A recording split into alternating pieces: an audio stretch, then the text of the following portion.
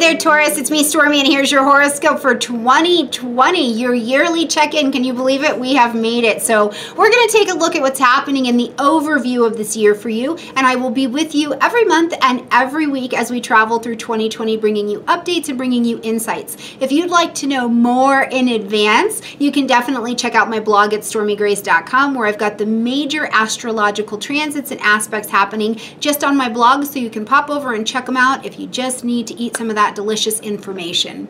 All right, you guys, so 2020 is a big year astrologically. We've got cool things happening in the sky. Not only do we have 6 lunar eclipses as opposed to our normal 4 this year, every planet that can will retrograde this year, so it's definitely a year to practice that patience because nothing is rushing forward, right? We're making changes, but we're not rushing forward. As well, we've got Saturn and Pluto coming together in a conjunction at the beginning of the year. We've got 3 different Jupiter-Pluto conjunctions, which we love those. We are here for those. I'll explain that. And we've got the great conjunction of 2020 between Jupiter and Saturn coming up at the end of the year. So it is nothing short of life on life's terms happening this year, but definitely some big shifts that hopefully you'll be able to identify the changes as they've come over the last few years in the patterns of your life.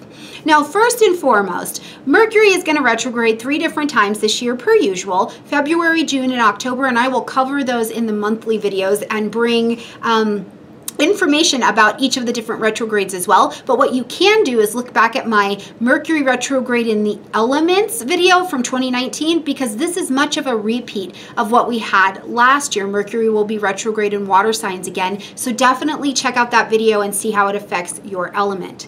Now, the other thing I keep in mind for you, Taurus, as we jump into 2020 is that Uranus is still in your sign and going to be there for quite some time, right? So Taurus, this is still a year where there's a fair amount of change going on for you. There's a fair amount of instability that is Taurus that is happening, especially if you're in the earlier degrees, 0 to 9 degrees. This is still going to be a very impactful year for you. So just know that things are changing. You're changing. Some things may not even be recognizable to you, and that's okay. You've had to outgrow your fixed nature in order to move into something else. And I think that this year, having so much of the impact, especially at the beginning of the year, happen in delicious earth energy of Capricorn, you've got a lot of help here to continue to make these shifts and these changes so that you can get on board and aligned with what your purpose is, what you should be doing, Taurus, okay?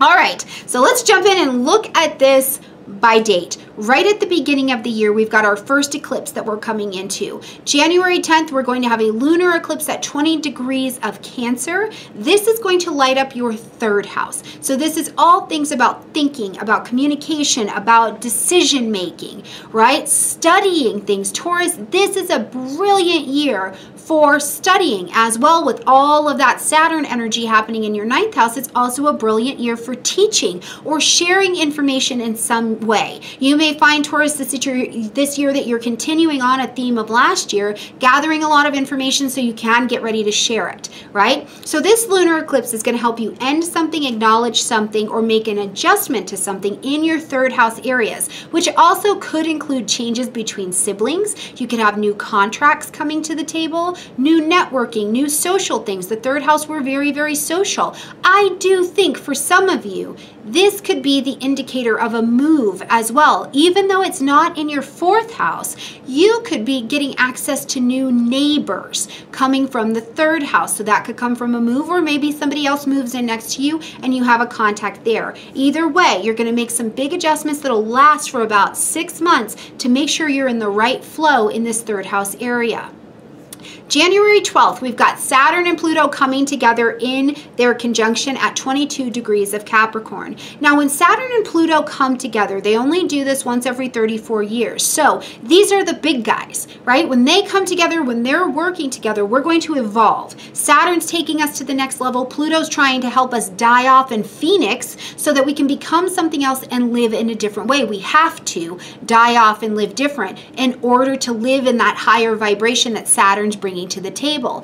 Now, it's really this energy, you guys, of sweeping out old foundations so that new ones can live, but it's slow. This is not necessarily fast, right? It is a slow evolutionary process, and some of it could have to do with your money in some way, shape, or form. You're the sign of beauty and money, so this could have to do with something economic or business or some kind of authority in your life. Now, because this energy is coming together in the 9th house, first thing I'll tell you is be prepared, and you should be able to weather whatever the storm is, right? Or weather whatever challenges come up for you, because they are trying to take you up, but you have to pay attention in this 9th house. Studying, education, higher learning, teaching, putting YouTube videos out or videos out in some way, shape, or form, broadcasting yourself in any way, shape, or form. You've got Saturn and Pluto in conjunction here. They can really help you, but you've also got to help yourself. If something legal does come to your table, don't even think of delaying it. Get on top of it, get ready, be prepared, show up, and let this energy help you get through and evolve through whatever that process may be. March 22nd, we've got Saturn taking a dip into the energy of Aquarius, which is going to be Saturn moving now into your 10th house. But this particular movement of Saturn at this time is just a snick snack. It's just a preview, okay? It's a preview of how things are going to change, how you're going to level up in your business life, right? In your soul level calling life. Because Saturn is going to retrograde and move back into the energy of Capricorn and then jump back forward at the end of the year into this area, and will be there until 2023. So with this snack that happens here on March 22nd, pay attention, because you might start to feel more obligation. It might feel heavier. You take on more responsibility, and it would be in the area of your career, your soul level calling, something in your community. You have had this Capricorn energy working. You've been studying, you've been teaching, you've been talking about whatever. You've been getting prepared, right? To move this into something you can make money with. You may become known in your industry. You may become known in your community. Maybe you've been studying and you're feeling like you need to run for some kind of political office or have a voice or help in some way, shape, or form. Whatever it is, the study, the preparedness, the learning has gotten you ready, even if you're retired, to step into some new activity that is very, very public. So you'll get a sneak peek of it from March until July. And then July, it's going to move backwards, and then we'll come forward in December. So keep mind of what your sneak peek shows you. May 13th, oh, pause for a minute. Let's talk about these Jupiter-Pluto conjunctions, because yes, we are here for these. Jupiter and Pluto come together in a conjunction in the energy of Capricorn 3 different times this year. April 4th, June 30th, and November 12th. And these are going to light up your 9th house. Now, again, these are such positive, helpful energies in your 9th house. This is like intense focus, intense opportunity, intense action, and you can be taking opportunities that give you a large leap forward. Is this massive teaching, massive education, something happening that actually brings big focused benefit into your life? Remember, Saturn's getting ready to step into your 10th house. Are you ready to take that career to the next level? Are you ready to take you to the next level in public? These energies are so good. So please make mind of those dates and really use these energies. They present the opportunity, but you can just as easily waste it. So don't waste those energies, okay?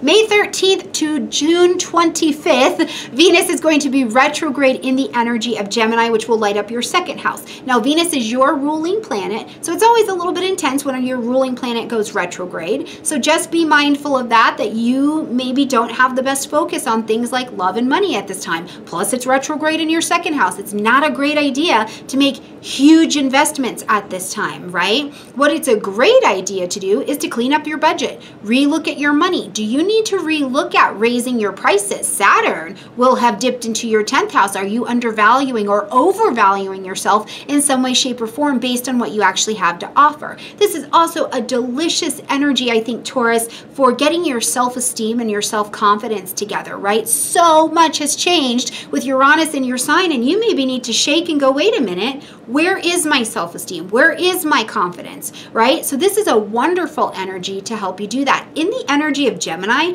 I also think maybe it's a great energy for lots of conversation or communication in some way, shape, or form, maybe some networking. If you did need to take a class or do some learning about self-esteem, about money, about any of those things, this retrograde will help you. Now, just in general, we advise that during a Venus retrograde, you don't start new relationships, you don't get married, you don't make big investments, any of those things, because when Venus comes out of retrograde, it's not what you thought it was. It's just not what it seemed exactly. But life is life, and you have to make the decisions when you make them, so do the best that you can, okay?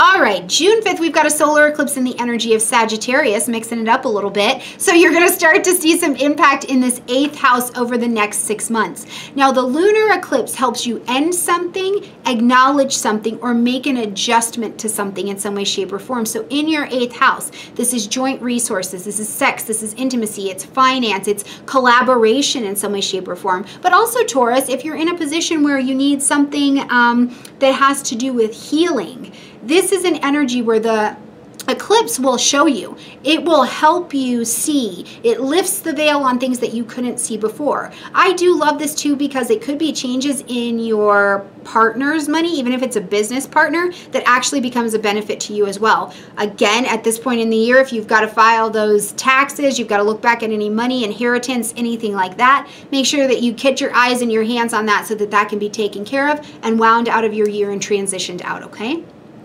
June 21st, we've got a solar eclipse in the energy of Cancer. It's going to be at 0 degrees, so lighting up 3rd house.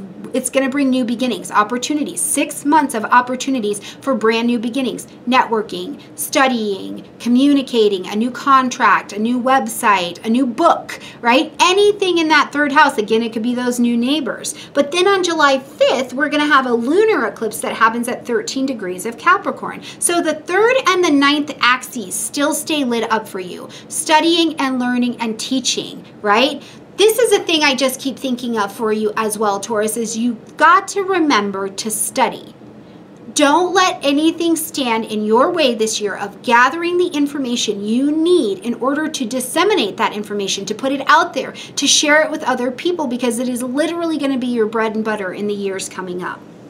September 9th through November 13th, we've got Mars retrograde in the energy of Aries, which is the sign just right behind you. He's your other neighbor, right? So Mars is comfortable in this retrograde. He's in Aries, which is the sign he rules naturally. So he's quite comfortable in this retrograde. For you, it's going to light up the 12th house. So one of the things that comes to mind for me is, of course, it's not really a great time for starting new projects or new research or anything like that, but finish up anything that needs to come to culmination, anything that needs to transition out, anything that needs your compassion, your forgiveness over, maybe a creative touch. This is a great energy to do that. The other thing I think with Mars retrograde, because Mars is over action, is this may be the time where you have to figure out if you're getting enough rest. Are you caring for your rest in the right way? And Taurus, I love you and I'm a Taurus too, but are you resting too much? Is it time for you to move your hiney just a little bit, right? Any of the things that may be hidden. This Mars retrograde in terms of your action and your energy, and what do you need to be putting your energy into? Let go of the stuff that doesn't actually need your attention, right? Let Mars help you scoot that stuff on out. Now, Mars is also over desires. So in this 12th house, I do think that old romance, old love, old desires in general that you have may come back to your table. We've had a Venus retrograde rolling through that 2nd house, maybe a past talent or a past creative something that you have comes back to the table, and as the retrograde ends, you're able to take it forward and out into the world. So keep in mind that your retrogrades are really very friendly for you here, but yes, of course, you could hear from people, places, and things from the past. Now, we do advise when Mars is retrograde to avoid any surgeries if you can. If you cannot and your life is in danger, please do what you need to do, okay? November 30th, we've got another lunar eclipse. This is going to be at 8 degrees of Gemini, 2nd house. Now, December 14th, we've got a solar eclipse in Sagittarius at 23 degrees, so 8th house. Now, the 2nd and 8th house axes are going to really start to get going. We're going to have node energy move into these axes as well. So this will become an area of focus, how you make money, the money that's coming into you. I keep getting a picture here of somebody's royalties. So if you are doing something where you're going to get royalties, push forward with that. If you haven't been collecting on your royalties, please make sure that you step into that. Anything with eclipse energy brings a little disruption so that you will course correct. So any changes that need to be made with your money, your intimacy, or maybe even your study of astrology or something occult or healing that you could be making money on, these guys are going to give you the opportunity to bring that to the surface. Now, December 17th, we've got Saturn officially back in the energy of Aquarius. It's going to be here now until 2023. So Saturn is going to work. It's going to raise you to the next level in your career or in your community. So be prepared, Taurus. Uranus is bringing that change in. You are ready for the next level. I support you. The universe supports you. If you've been doing the work, you will get to be known. Now, I will tell you quite as honestly, we've got a couple challenging days coming in 2020. If you are not doing the work, it will not come to you. This is not the year where you get to sit back and let it come to you, Taurus. You got to be in movement. You got to be putting in the work and the effort. On the 20th of December, Jupiter comes into Aquarius. So again, now we've got expansion. We've got Jupiter as the guru, the great teacher. You could really become great in your workplace in some way, shape, or form, or at least have some expansion available to you.